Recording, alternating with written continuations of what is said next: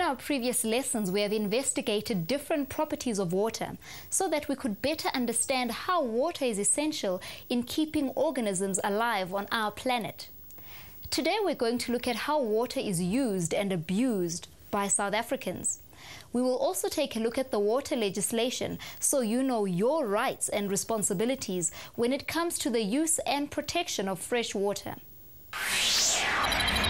By the end of this lesson, you should be able to describe where water is found in South Africa and how we use water, conduct an investigation into the use of water, and evaluate ways to conserve water. As we all know by now, water is a precious resource. It is an amazing and unique compound, and we would not be able to live without it. We also know that water cycles around our planet. It cannot be created, so we can only use what we already have on Earth. This means that there is a limited supply. But many people abuse it because they take it for granted that it will always be available.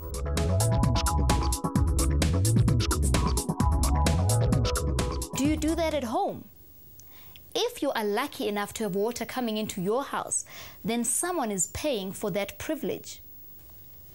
I want you to think about a few issues at this point. What are we paying for when water comes into our houses? Can we own water? If you have running water, what happens when it is cut off at your house for some reason? How do you feel? Perhaps you'd like to discuss these questions in small groups. Water is a natural resource, and we all have a right to clean water to drink so that we can stay healthy. The minimum amount of water required per person per day is 25 liters. Let's take a look at where most of South Africa's water is and get an idea of how much we really have.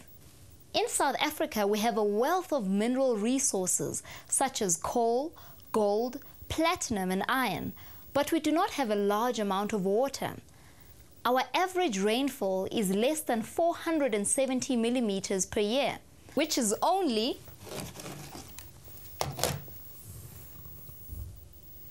this much. Some parts of our country receive more than this average, but many receive less. Look at this map of South Africa. All the places to the east and south of this line receive more than 400 millimeters of rain each year, and all places to the west receive less. So, our country is roughly divided into a wetter eastern half and a drier western half. There are some areas that are much wetter than others. These places here on the east coast, along the mountains, and in the southwestern Cape receive over 1,000 millimeters of rain per year, but many parts of the country are very dry. In this whole area, only between 100 and 200 millimeters of rain fall each year, and here the annual rainfall is as low as 100 millimeters. Our country is hot and dry, so much of the rain that does fall evaporates very quickly, and rain does not always fall where it is needed. So, big dams have been built that collect about half of South Africa's annual rainfall. We have 550 government dams in South Africa. They've been built in areas of higher rainfall. Water can then be transported away from these dams to areas where water is scarce. Dams affect the environment in positive and negative ways. Have a look at this table of information of some of the impact that dams can have. The benefits of dams are that they allow water to be directed to many areas of the country and into homes. They also regulate the flow of a river to reduce flood damage. Water plants grow in sediments formed at the bottom of dams and remove chemicals from the water. Some of the negative impacts are that the amount of water is reduced in rivers below the dam, and they do not flow as strongly as they could. Rivers can also stop altogether, destroying the animal and plant life that relies on the river. Most dams are shallow with a huge surface area, which means that a lot of evaporation occurs.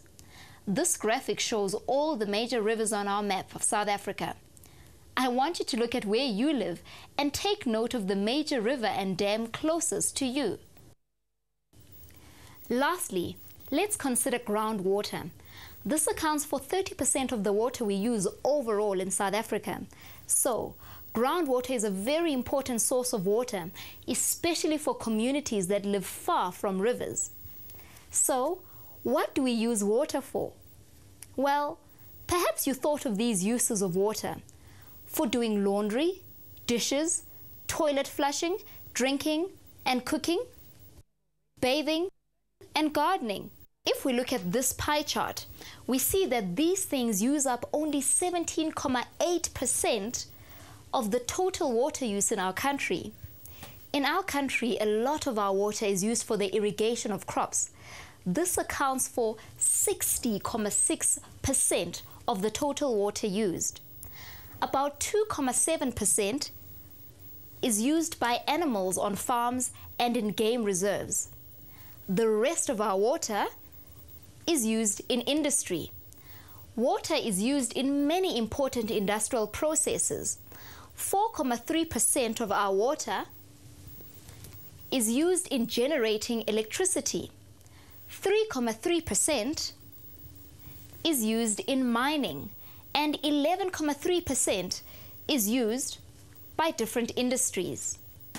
After water has been used in industrial chemical processes, it is often not clean and cannot be used for human or animal consumption.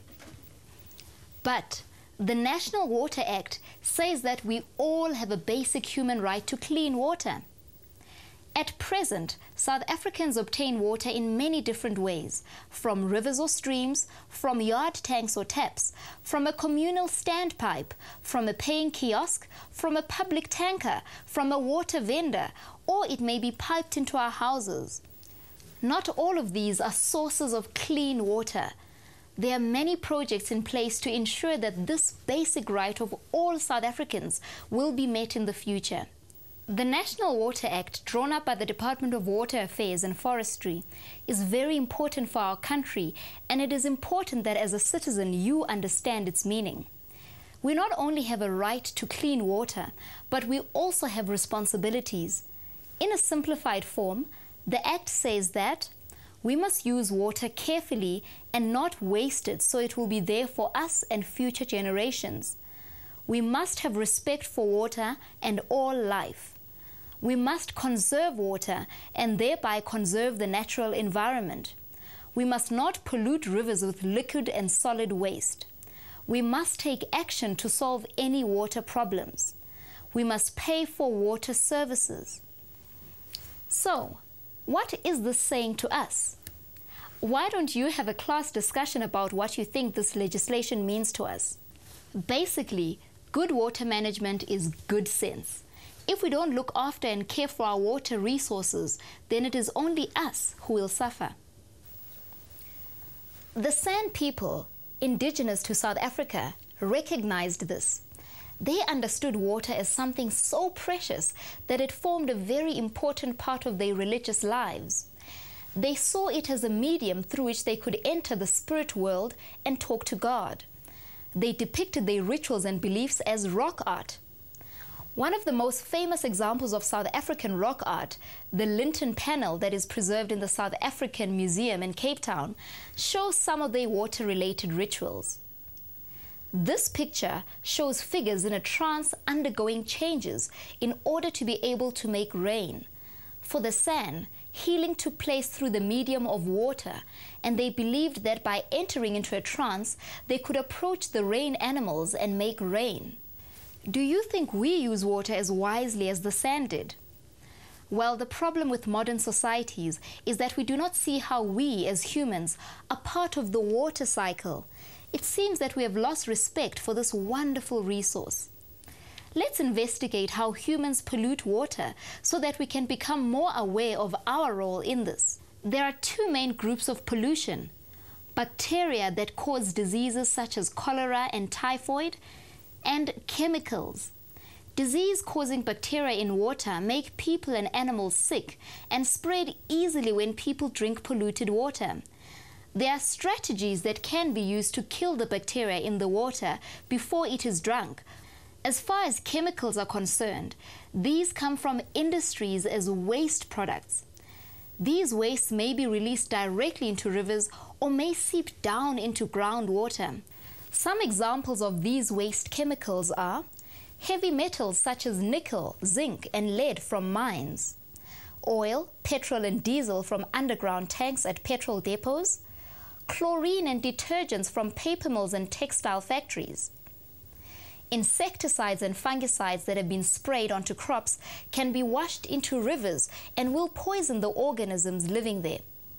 The other types of chemicals that can pollute come from litter, fertilizers, and sewage. Fertilizers can wash into rivers from farmlands. Human sewage can be placed directly into rivers or can seep into the groundwater from rural toilets if they are not properly maintained. Both fertilizers and sewage contain nitrates and phosphates, which are very soluble in water.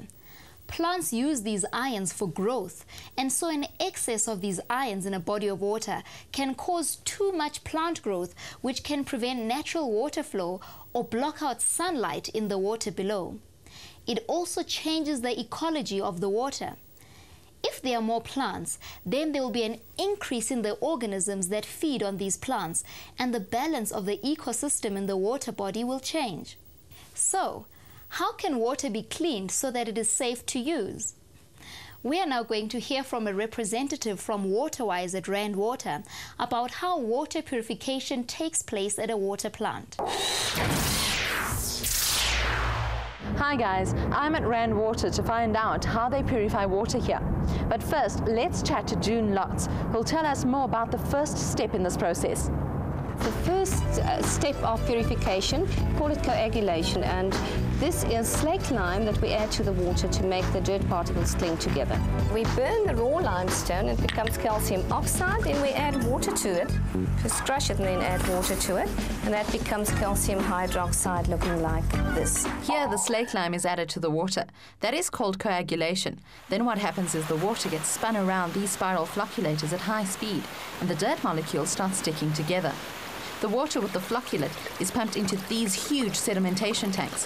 The flocks settles to the bottom, and the clean water at the surface is drained off and sent to the carbonation base. This is where carbon dioxide is added to the water, just like the fizziness in your soft drinks, and that makes the water taste a whole lot better. Filtration takes place inside this huge building. These are all enormous sand filters where the water slowly drains through the sand and any remaining dirt or flock is removed. The final stage of the water purification process is where they inject chlorine into the water to kill any bacteria. That way your water remains fresh by the time it reaches the tap in your home.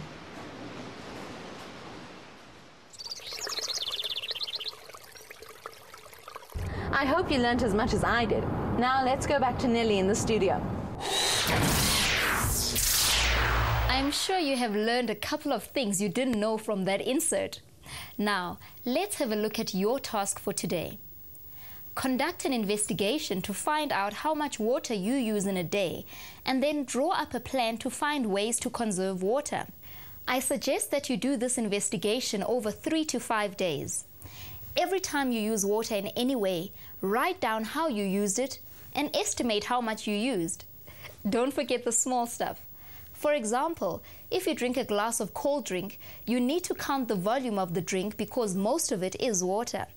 You will then be able to calculate your average for a day. Next, write a list or create a concept map showing how you and your family could conserve water at home. In the next lesson, we are going to look closer at the atmosphere and investigate how it is linked to the hydrosphere. See you then.